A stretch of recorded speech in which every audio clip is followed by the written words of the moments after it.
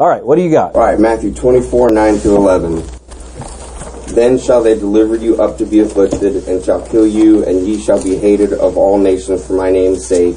And then shall many be offended, and shall betray one another, and shall hate one another, and many false prophets shall rise, and shall deceive many. Now, who's being talked about here? So in Matthew 24, the Bible says, verse 1, And Jesus went out and departed from the temple, and his disciples came to him for to show him the buildings of the temple. And Jesus said unto them, See ye not all these things?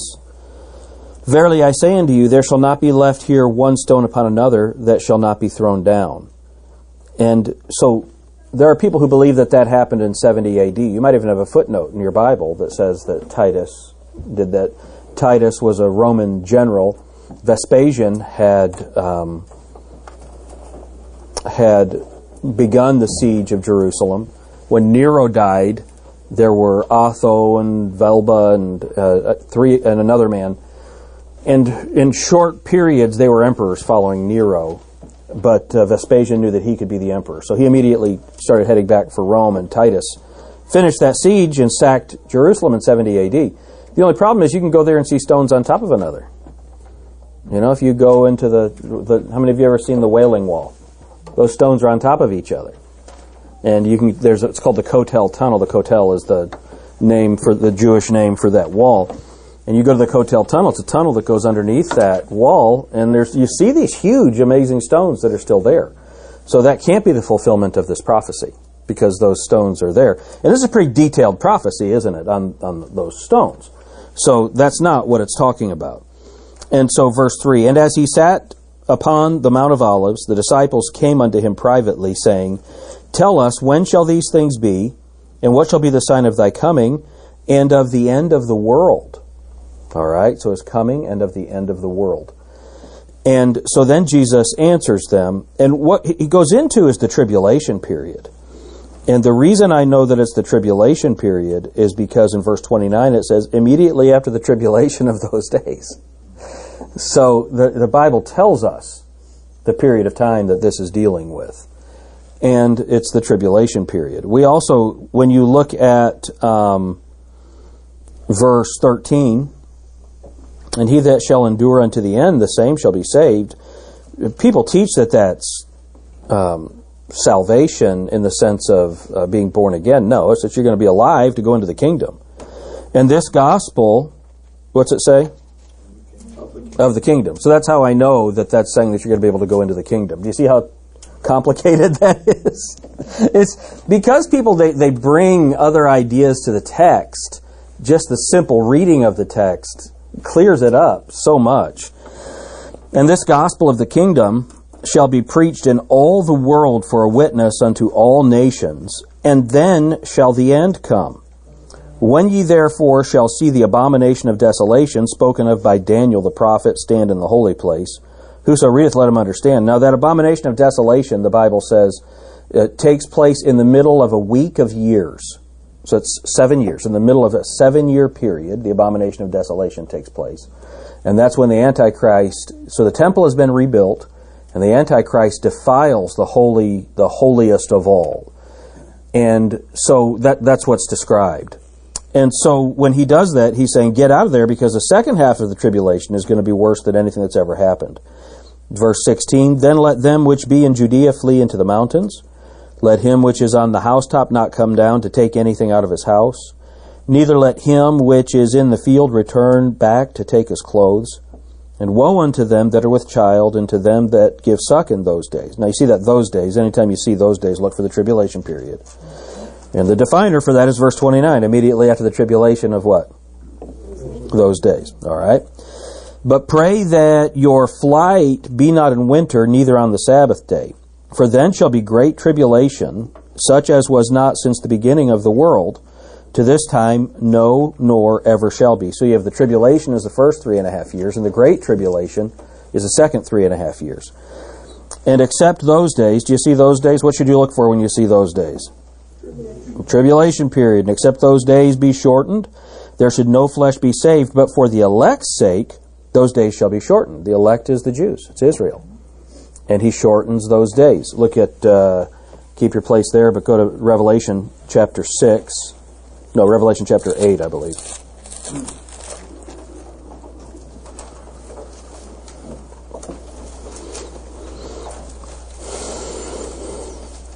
Verse 12, Revelation 8:12.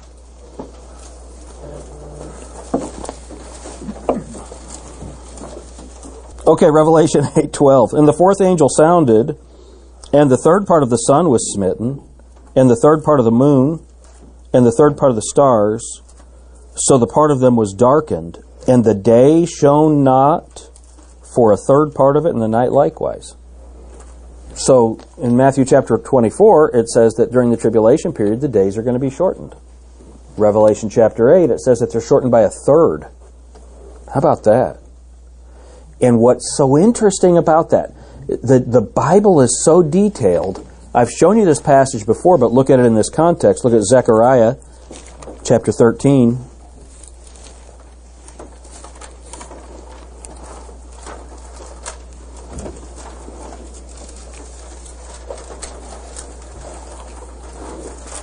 Zechariah 13, look at verse 8. And it shall come to pass that in all the land, saith the Lord, 2 parts therein shall be cut off and die, but the third shall be left therein.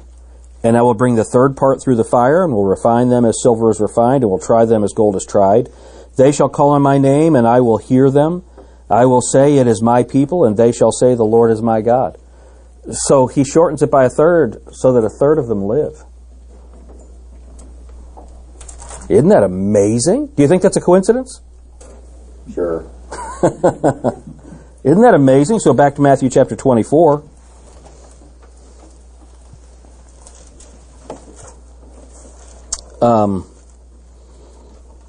So it says, and except those days, verse 22, and except those days should be shortened, there should no flesh be saved, but for the elect's sake, those days shall be shortened. There's repetition in there, isn't there? And repetition is God's volume control. Go to Isaiah 45.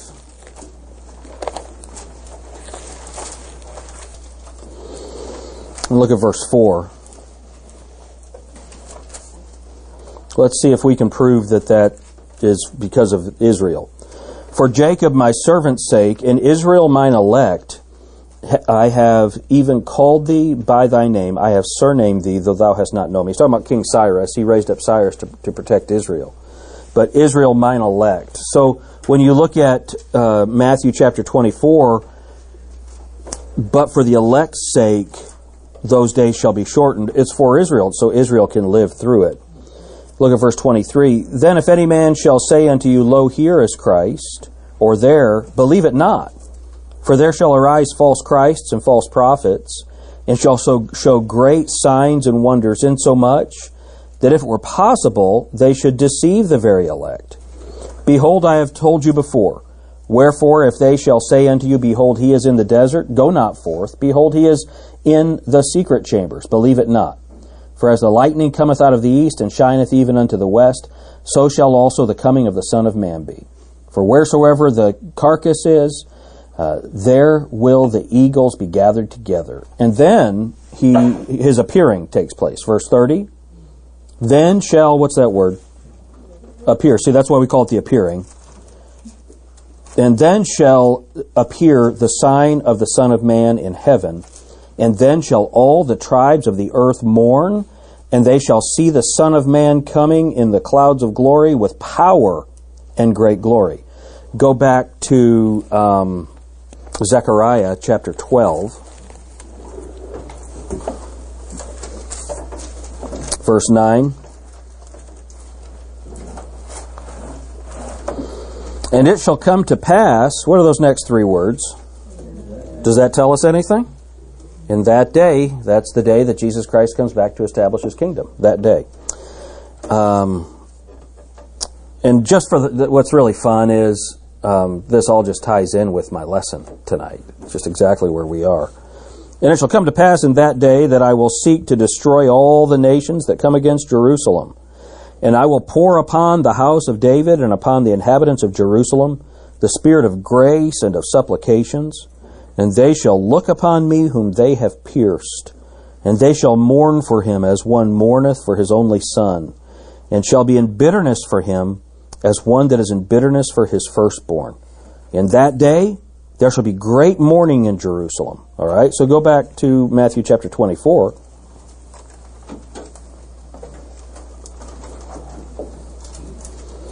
All right, so look at verse 29 again. Immediately after the tribulation of those days shall the sun be darkened, and the moon shall not give her light, and the sun and stars shall fall from heaven, and the powers of the heavens shall be shaken. And then shall appear the sign of the Son of Man in heaven, and then shall all the tribes of the earth mourn, and they shall see the Son of Man coming in the clouds of heaven with power and great glory. And he shall send his angels with the great sound of a trumpet, and they shall gather together, look at this, his elect from the four winds, and from one end of heaven to the other. And so now he goes into a parable, and we'll get to that parable later. But what's happening here is this is all dealing with the nation of Israel and how he's going to gather them together after the tribulation period. Mormon theology using this to have anything to do with Joseph Smith, it's completely destroying the context. Acts 3, 19 to 21. Because the other two, I already reading through them, I can already answer those. Okay, so look at verse 19. Repent ye therefore and be converted, that your sins may be blotted out, when the times of refreshing shall come from the presence of the Lord. And he shall send Jesus Christ, which before was preached unto you, whom the heaven must receive until the times of restitution of all things, which God hath spoken by the mouth of all his holy prophets since the world began. So that what all the holy prophets have spoken of is the day that Jesus Christ is going to return to this earth to establish his kingdom. They've all prophesied about that day.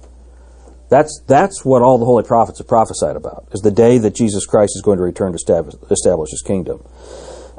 Look at what it says in verse 22. For Moses truly said unto the fathers, a prophet shall the Lord your God raise up unto you of your brethren, like unto me. Him shall ye hear in all things whatsoever he shall say unto you. And it shall come to pass that every soul which will not hear that prophet shall be destroyed from among the people. Yea, and all the prophets from Samuel and those that follow after, as many as have spoken, have likewise foretold of these days. Ye are the children of the prophets and of the covenant which God made with our fathers, saying unto Abraham, and thy seed, and all the saying unto Abraham, and in thy seed shall all the kindreds of the earth be blessed. Unto you first God, having raised up his Son Jesus, sent him to bless you in turning away every one of you from his iniquities. So this whole the times of restitution that come from the Lord, that's because the world's been destroyed in the tribulation period. So it has to be restored. So look at 2 Chronicles 7:14.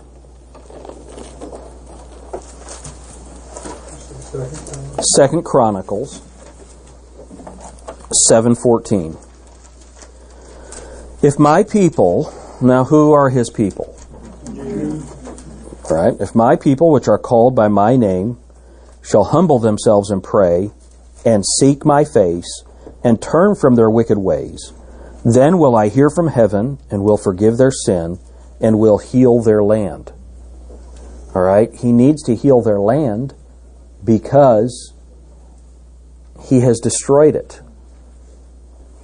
Look at Revelation chapter 6. I believe it's verse 15.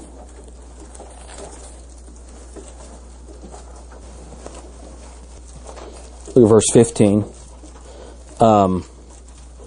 Well, this perfectly ties in with Matthew 24, verse 12. And so this is Revelation 6:12. This ties in with Matthew 24:29. And I beheld when he had opened the sixth seal, and lo, there was a great earthquake, and the sun became black as hair, and it became as black as sackcloth of hair, and the moon became as blood. And the stars of heaven fell unto the earth, even as a fig tree casteth her untimely figs when she is shaken of a mighty wind. And the heaven departed as a scroll when it is rolled together, and every mountain and island were moved out of their places. And the kings of the earth, and the great men, and the rich men, and the chief captains, and the mighty men, and every bondman, and every free man, hid themselves in the dens and in the rocks of the mountains, and said unto the mountains, Fall on us, and hide us from what? The face of him that sitteth on the throne, and from the wrath of the Lamb. For the great day of his wrath is come, and who shall be able to stand? So for the next couple of chapters, going through chapter 9, Jesus is literally destroying the world. All the green grass, third of the moon, third of the sun, third of the stars, the fish in the sea are dead, the cattle on the earth are dead. He's just destroying every bit of it. And what's interesting is that it perfectly correlates to his creation. When he created the trees, and he created the fish, and he created the cattle, and he created the stars. Everything that is destroyed in the tribulation, it's all the stuff that he created. But they wouldn't acknowledge him as the creator. So he's taking his creation back. That's what he does. And so in that 2 Chronicles 7:14, he says, If my people which are called by my name shall humble themselves and pray and seek my face. And seek my face. Here they're still hiding from his face. When you look at chapter 9,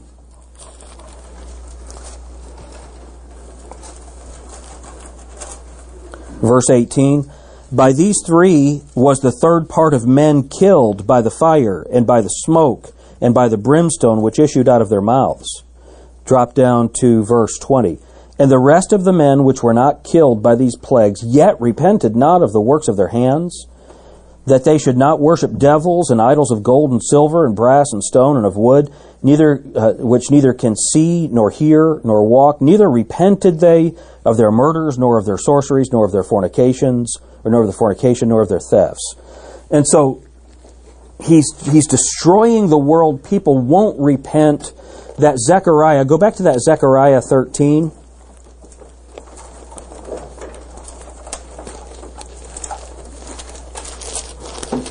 This is the cross-reference to 2 Chronicles 7:14.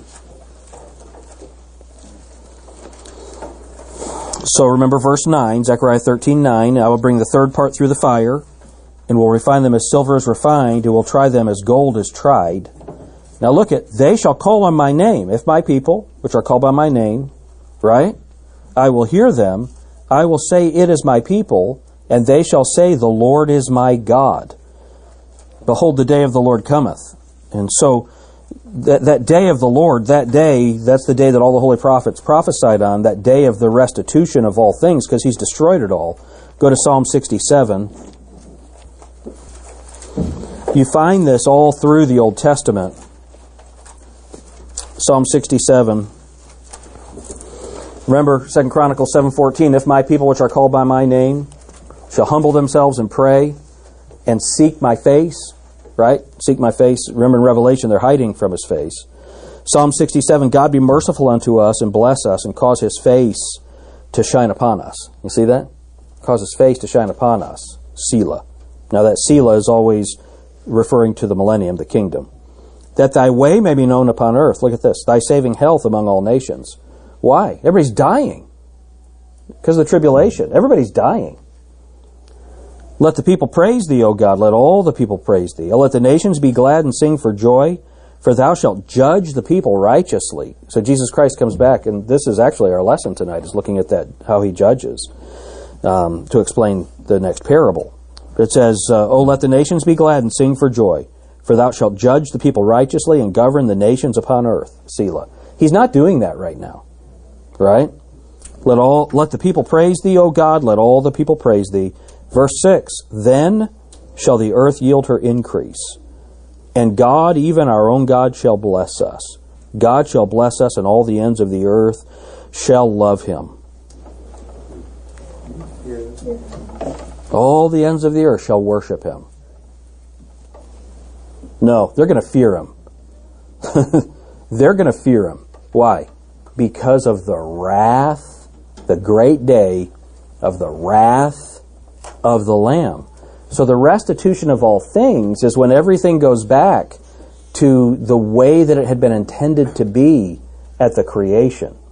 So the earth has been destroyed in the tribulation, and now God restores it. He heals the land. So that's the Acts chapter 3. The restitution of all things is when he restores the earth after having destroyed it in the tribulation. Okay. All right, let's go to Matthew chapter 13. All right, Matthew chapter 13. We've been looking at the parables. I'm not going to do any of the introduction that we've been doing. So let's just dive into it. Look with me at verse 24.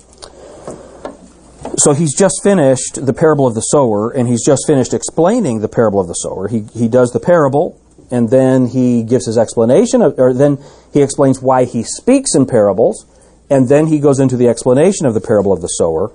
And right from that, he goes into verse 24. Another parable put he forth unto them, saying, The kingdom of heaven is likened unto a man which sowed good seed in his field.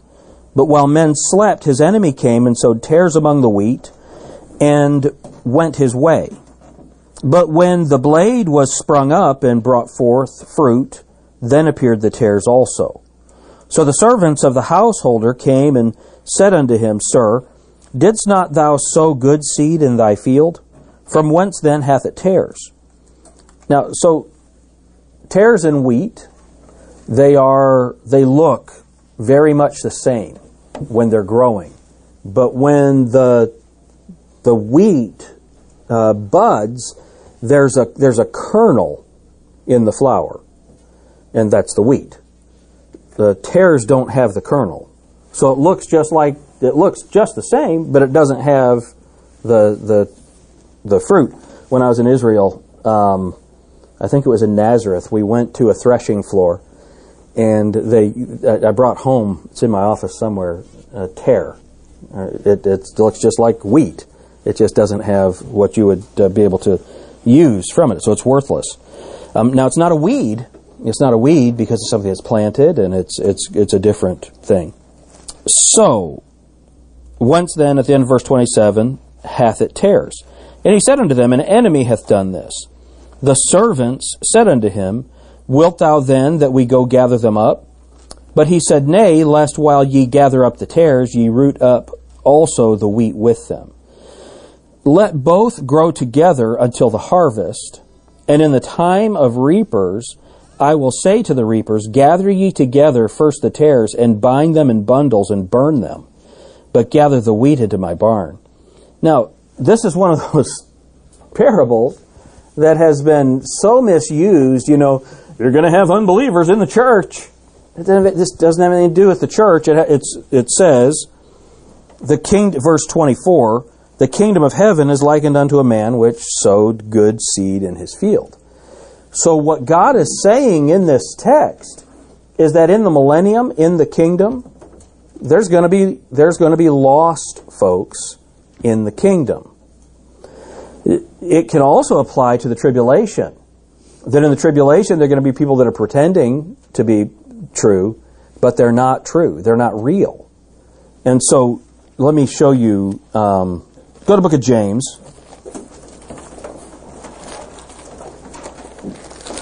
How many of you know that people really struggle to understand the books of Hebrews and James? There's a lot of doctrinal error that comes from false teaching out of the books of Hebrews and James. And Hebrews and James, it's interesting. This is really a deep question. Now again, you guys don't have my level of Bible college education, so you might not be able to answer this. Who's the book of Hebrews written to? Hebrews. It's complicated, isn't it? So it's just different. Those Hebrews, they were people that were living in the shadow. They were Christians, first century Christians, living in the shadow of the temple. And the temple was the center of their civil, their social, and their religious life. And so people kept trying to mix that Judaism in with Christianity, and the whole book of Hebrews is written to those Hebrew Christians saying, go on in the faith, go on in the faith, don't stop. Now let me ask you a question. When the tribulation period happens and the Christians have been taken out and the gospel of the kingdom is being preached, and these people are believing. Now the temple's been rebuilt, and the temple is again the center of their civic, social, and religious life.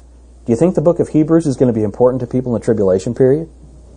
Now look at James. Look at James 1, verse 1. And God put these books in your Bible in this order for a reason. So look at the book of James, verse 1. James, a servant of Christ and of the Lord Jesus Christ, to who? The 12 tribes, which are scattered abroad, greeting. So who's the book of James addressed to? The 12 tribes scattered abroad. How many of you are from the 12 tribes scattered abroad? Whose mail are you reading? Remember that question. It's always really important. So look at, see, again, so the 12 tribes scattered abroad in the tribulation period. Look at verse 2. See if this is interesting. My brethren, count it all joy when you fall into diverse temptations, knowing this, that the trying of your faith worketh patience. But let patience have her perfect work, that ye may be perfect and entire, wanting nothing. If any of you lack wisdom, let him ask of God, who giveth to all men liberally, and upbraideth not, and it shall be given him. But let him ask in faith, nothing wavering. For he that wavereth is like a wave of the sea, driven with wind and tossed. For let not that man think that he shall receive anything of the Lord. For a double-minded man is unstable in all his ways. Man, when you start looking through this passage, let's just read on. Verse 9. Let the brother of low degree rejoice in that he is exalted, but the rich in that he is made low, because as the flower of grass he shall pass away. For the sun is no sooner risen with a burning heat, but it withereth the grass, and the flower thereof falleth, and the grace of the fashion of it perisheth. So shall the rich man fade away in his ways. What happens in the tribulation? All the green grass is gone. Everything is gone. Do you see the connections with it? And when you read the book of James, you'll see it. And it talks about patience in tribulation. It talks about keep your mouth shut. Do you think in the tribulation period it's going to be important to keep your mouth shut? How about making sure that your life matches what you profess? So if you're around someone, they claim to be a believer, and their life doesn't match what they profess, you got to get away from that person, because that person is going to get you killed. When you read the book of James with that tribulation context, it just opens up truth in the book of James that's so important. Now, let me be very clear. There are people there called hyper-dispensationalists. What they say is that Hebrews and James aren't for us at all. We don't even need to read them. But the Bible says all Scripture is given by inspiration of God and is profitable. So, is a double-minded man unstable in all his ways? Yeah.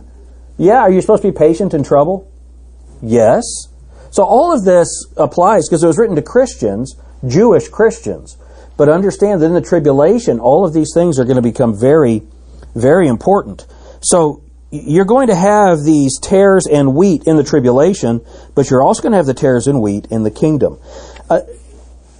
So what I wanted to do tonight, before we get into the exposition of the parable, and Jesus will give an explanation of the parable, but I think one of the reasons that people struggle so much with a parable like this, most Christians have a complete misunderstanding of what the whole kingdom is about, what the whole millennium is about. So, let's see, what time is it? All right, so let me see if just in the next few minutes, before we're done tonight, if we can have a better understanding for the purpose of the millennium, the purpose of the millennium. If you look at verse 24 of Matthew 13, another parable put he forth unto them, saying, the kingdom of heaven is likened unto a man that soweth good seed in his field. So this kingdom of heaven, it's going to be like that. Look at verse 33.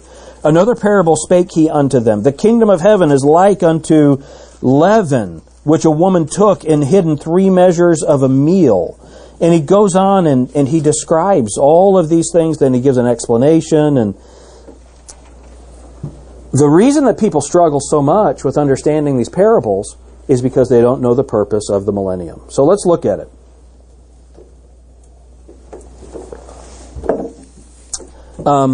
You don't have to keep Matthew 13. I don't think we're going to be back there tonight in the little bit of time that we have. But go with me to Revelation chapter 20.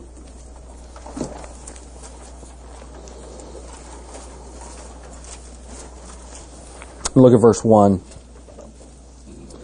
And I saw an angel come down from heaven, having the key of the bottomless pit and a great chain in his hand.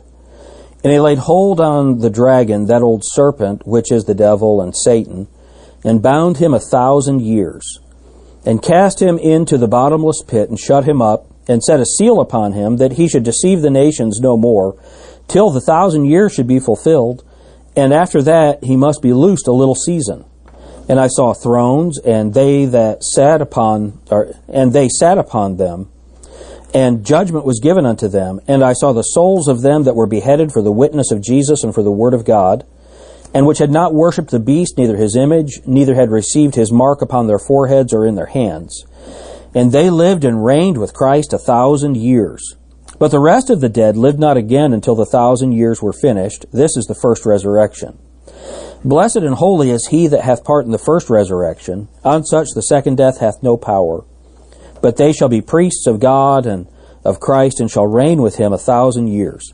And when the 1,000 years are expired... So what's the theme of this text?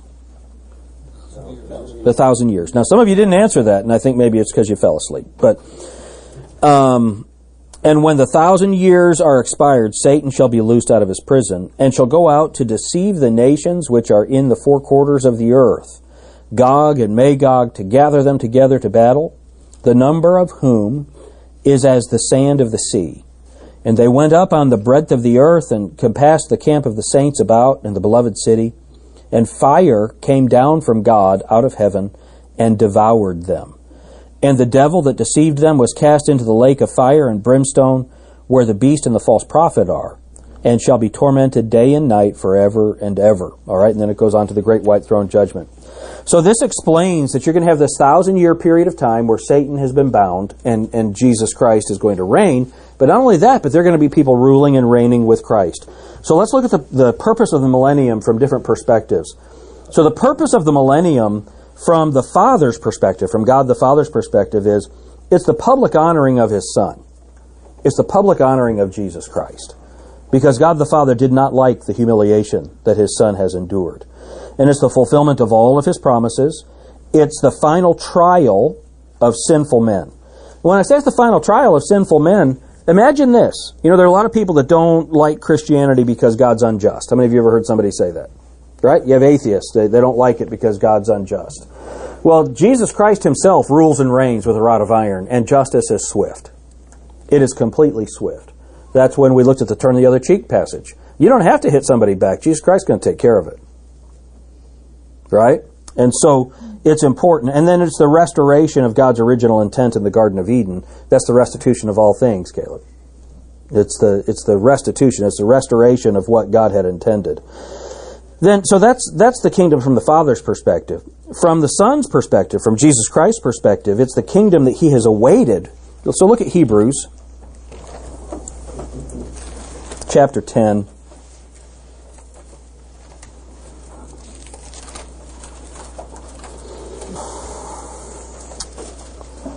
Look at verse 12. The Bible says, "But this man, after he had offered one sacrifice for sins forever, sat down on the right hand of God, from henceforth expecting." Do you see that? Expecting? You might want to mark that word. Expecting. "Till his enemies be made his footstool." What's Jesus Christ waiting for? What's He expecting? His enemies to be His footstool. He's going to put His feet on them. That's what Jesus thinks of those people. All right? That's the kingdom. Understand, that's the kingdom from Jesus Christ's perspective. This wimpy Jesus that's put out by the world, He is simply not the Jesus of the Bible. He is seated in anticipation of what awaits Him. He will sit upon the throne at Jerusalem. And then not only that, but it's also the establishment of His righteousness. Look at Psalm chapter 45.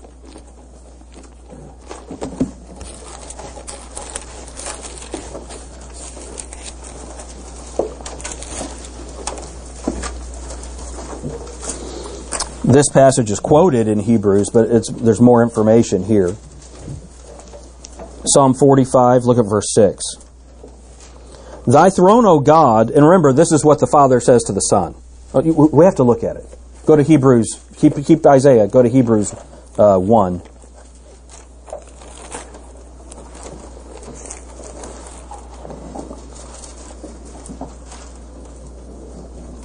Verse 8. But unto the Son, he saith, Thy throne, O God, is forever and ever. A scepter of righteousness is the scepter of thy kingdom. Do you see that? So back to Psalm 45. Verse 6. Thy throne, O God, is forever and ever. The scepter of thy kingdom is a right scepter. Thou lovest righteousness and hatest wickedness. Therefore God, thy God, hath anointed thee with the oil of gladness above thy fellows. This kingdom that he establishes will be a kingdom of righteousness. Let me say this. See there in verse 7, thou lovest righteousness, and what does it say? Hatest wickedness.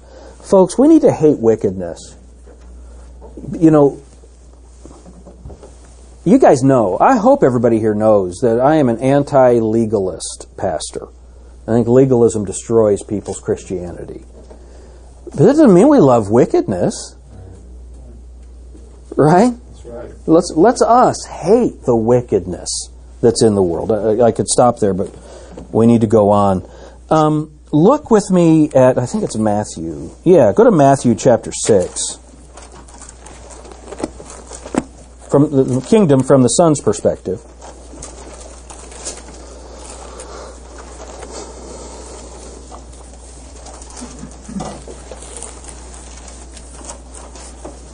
The kingdom will be an answer to Jesus Christ's prayer. Anyone ever seen this verse, verse 10? Thy kingdom come, thy will be done, in earth as it is in heaven. When Jesus Christ comes and establishes his kingdom, God's will is going to be done on earth as it is in heaven. That's from the Son's perspective. It's also his reward. Not only is it his answer to prayer, but it's his reward to the meek. Look at chapter 5, Matthew 5 and verse 5. Blessed are the meek, for they shall inherit the earth. It's a blessing to the meek. Look at Matthew chapter 11 and verse 12.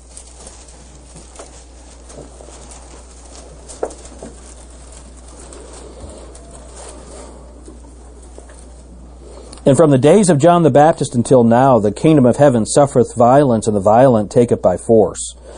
So here's what, these two verses, you need to have those cross-referenced together. The meek shall inherit the earth, but here, the violent are trying to take the kingdom.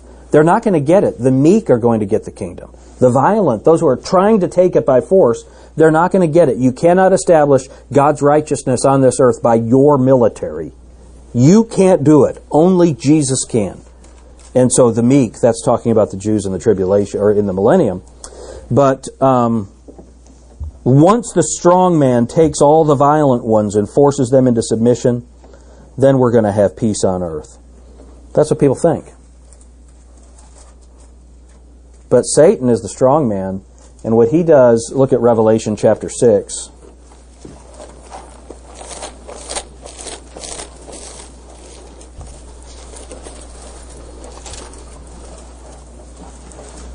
Verse 2.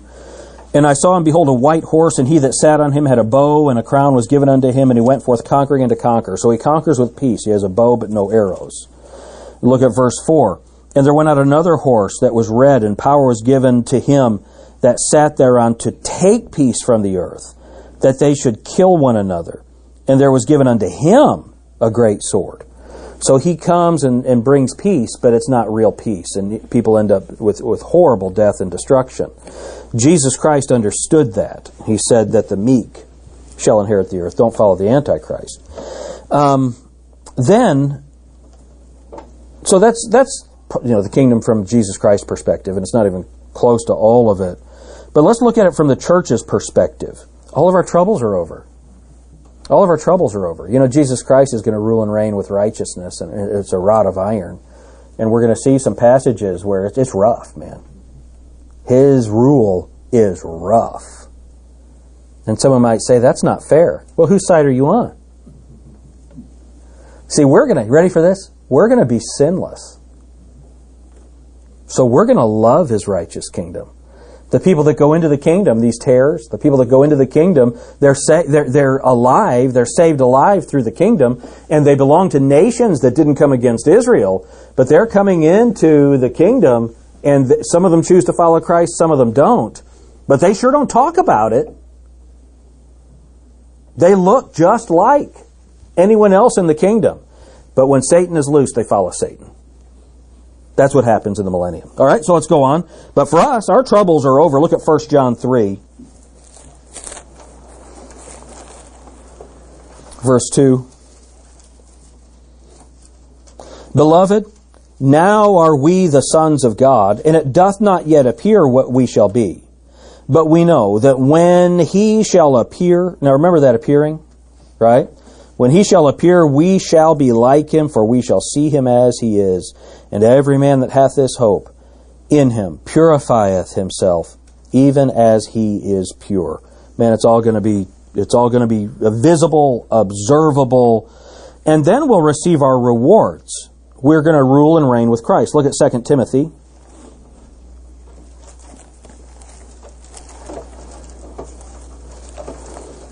Chapter 2.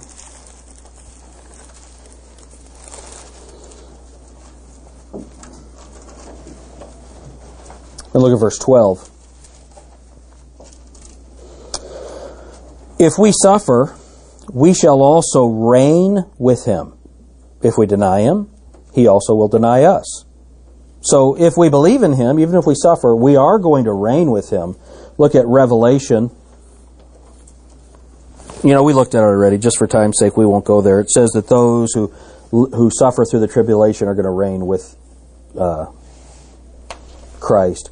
Then, from the perspective of the Gentile nations, look at Revelation chapter 19. Revelation chapter 19. Look at verse 15.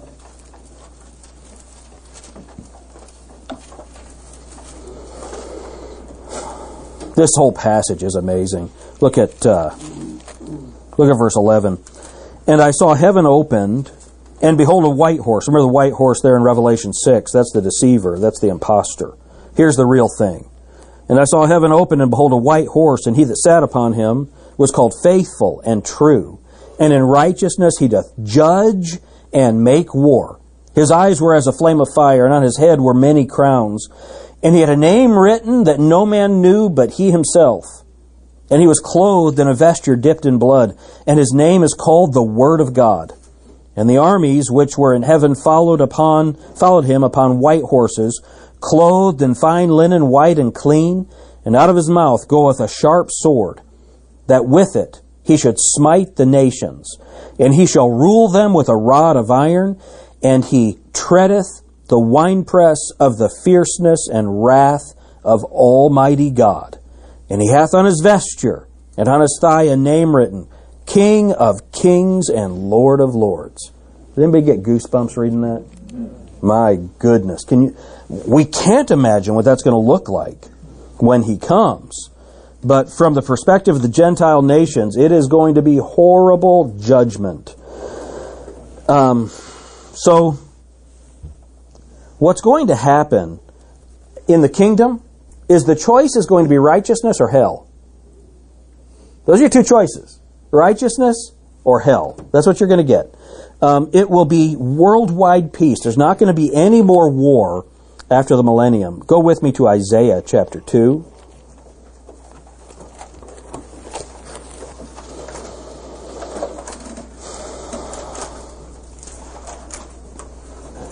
Look at verse 3. Well, let's start reading in verse 1.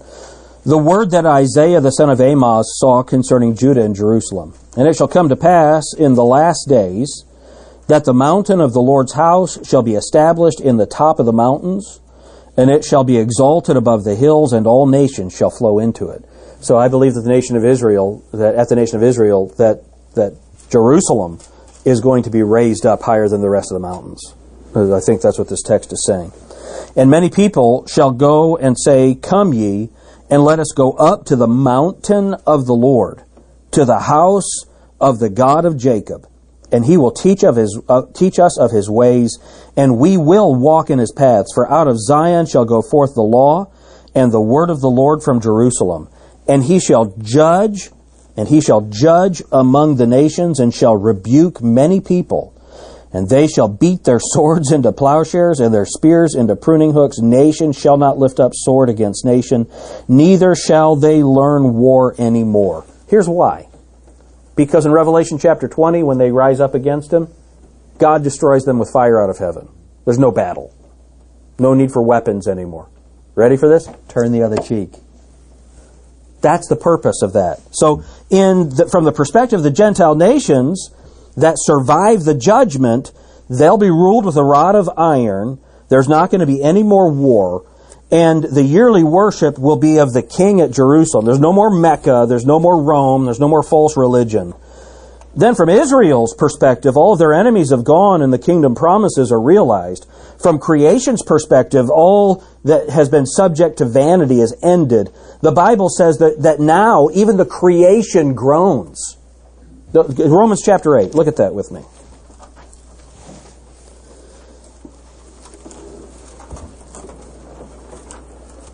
Romans chapter 8, verse 18.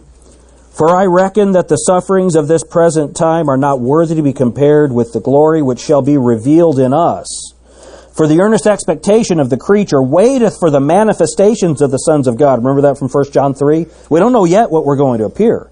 For the creature was made subject to vanity, not willingly, but by reason of him who has subjected the same in hope. Because the creature itself also shall be delivered from the bondage of corruption into the glorious liberty of the children of God. For we know that the whole creation groaneth and travaileth in pain together until now. So even creation is groaning, waiting for this restoration of the world. It's the regeneration of land, water, plants, air, everything. You know what? Next week we'll finish the millennial order, and then we'll roll into it. But isn't that interesting, looking at what the kingdom is really about? We always know that it's 1,000 years, but there's so much more to it. And what the parables are doing, those kingdom parables, they're teaching what that kingdom is going to be like. And if you start applying it to the church, you miss what all the holy prophets have prophesied. It's all about that day. Okay? Thanks, everybody.